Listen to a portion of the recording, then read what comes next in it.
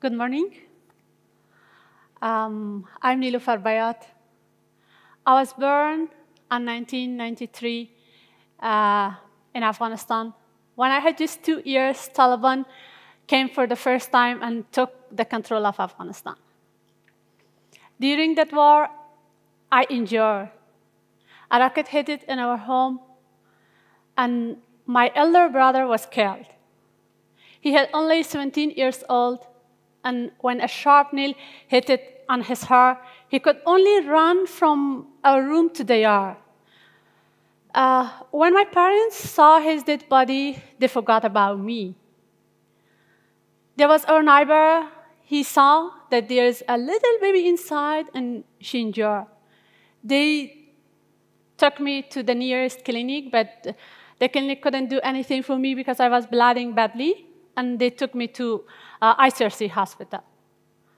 I injured really badly with 32 sharp nails in all my body, my arm, my elbow joint, my leg, and my spine, important part.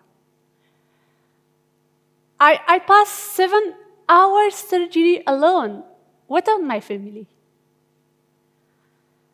After 1 week, my parents remembered that they have a daughter. Where is she? And they started to ask about me. Our neighbor told that Nilofar is in hospital. My father decided to come and visit me. On his way to hospital, Taliban shot on him and injured. He couldn't come and meet me. And after 1 week or 1.5 weeks, I don't remember very good that one, another rocket hit the same room where I was in hospital, destroyed half of the room, and injured my aunt. Those are the days look like in the middle of war. After 6 months, I discharged and I came back home. That injury paralyzed me and changed my life forever. Since then, I'm carrying a permanent disability. Being a woman is not easy in Afghanistan. And disability makes all the challenges double. Society was not accepting me, and I started to fight. I fought at school when I had to face with a very, very bad behavior of my classmates. After school, I fought when I enrolled in a center for people with disability, and I became stronger. I became stronger when I started playing table tennis, and I received my first medal from that. I became stronger when I started to learn English and computer skills and made a class for women and children, and I was teaching them different subjects. And I was receiving a small salary. It was not enough good, but I learned from that time to live independently and improve and can live by myself. At the end, I was not finishing my school. It was the last year of my school that I started working with International Committee of the Red Cross. And I had to change from my school from day to night and to a main school. I was the first girl from my family, and I still am the first girl, yes, from my family and relatives that attending a main school in Afghanistan. When I started my working, 2 men from our relatives came and told my mother to don't allow her to work at ICRC because it was a foreign NGO there. And it's a big shame for our family that Nilofar is attending in a main school. Evening is not safe for women. No one stay out of home on that time. But I continued. In 2013, my life totally changed when I started playing basketball at ICRC in an open ground. With a lot of challenges, me and my teammates, we could continue and improve. After 7 months, I played the first wheelchair basketball game in Afghanistan. A lot of media came. made a lot of repairs, and one of my uncles saw me on the news, and at that time called to my father to stop her. I saw her that it's a big shame that Nilofar is playing basketball in front of a huge number of men. Even my brothers were not agree with my lifestyle. They were never proud of me.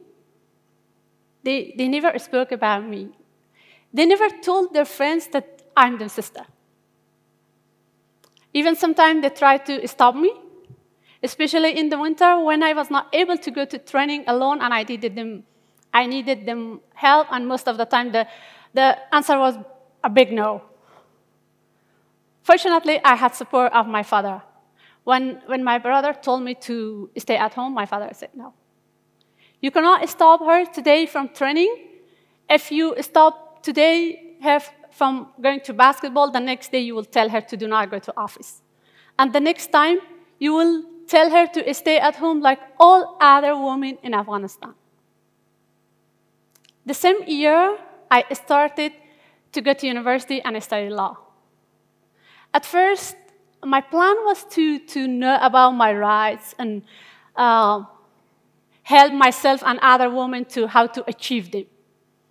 It was not easy at all. I was working 8 hours a day, and in the evening, I was going for 3 more hours to study. And every night, my brother was coming to pick up me, and every night he was telling, I cannot continue like this. I cannot come. And I was not able to go home alone. It's really not safe for no one, not only for women. But I didn't quit. I continued like that for more 5 years. In 2017, I was a liar and a good and a wheelchair basketball player. For the first time, they selected me as a captain of wheelchair basketball national team. And I fly for my first international game to Indonesia for Bali Cup. We could win the championship, where I was selected as the most valuable player. It was a super nice experience. When we returned, I remember one of our colleagues came and told me, I watched your game, you played very nice, and you had a good play, strong like a man. And I said, what? I never want to be like a strong man. I never compare. I want to be a strong woman, and I do my best. At the time, I was trying a lot to work as a liar and as an athlete to improve the quality of life of women and also people with disability in Afghanistan. I made a lot of speech, and I took a lot of meetings with cooperation of other NGOs that they were working for people with disability to make school and universities accessible for them. All school and university are still, they are not accessible for people with disability. But the recent year, it was much better. Most of people with disability were able to go to university. The best moment of my life happened in basketball court. I made a lot of friends. I visited different countries and people, and it helped me to grow up, to know my ability and to see my strength. Through sport, I joined the society. I changed my life, and I'm sure it happened for all athletes. Me and my teammates, we worked hard to open a new chapter in history of Afghanistan to make a way for those girls that they want to follow it easily. Unfortunately, last August, again, Taliban destroyed my life for a second time. Immigration is the hardest part of my story. Nowhere can be like our home, and nowhere can be like our homeland. Our country is our identity. On 18th of August, I fly Afghanistan. I spent 2 hard days and nights inside Kabul airport. It was summer. There was only warm water, there was no food, and the only sound that I was hearing was shooting from Taliban. I saw thousands of people, and I recognized their fear. I saw how they want to save their life and how they want to escape from this country in any way they could. It was the first time I stood in front of Taliban and I told them to allow me to take the Spanish flight. They didn't answer me because I was a woman. For them, a woman is not a human being.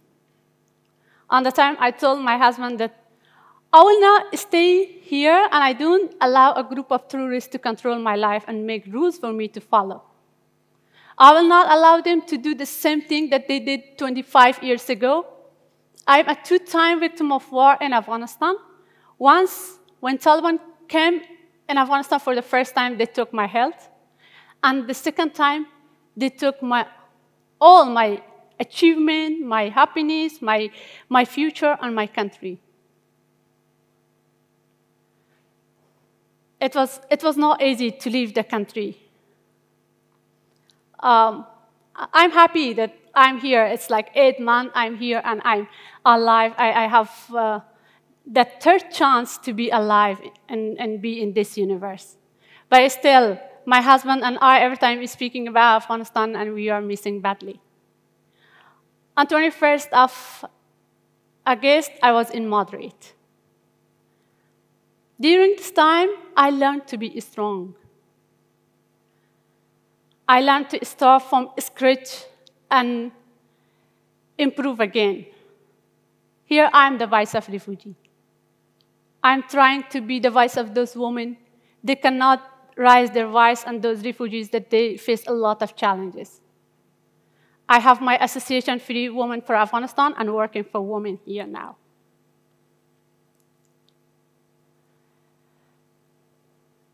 Be kind, be grateful for all that you have. Be thankful that you are in a good health. You are safe. You have your family by your side. And you are living in a peaceful country. Be kind, be happy, and help others. Thank you. Thank you.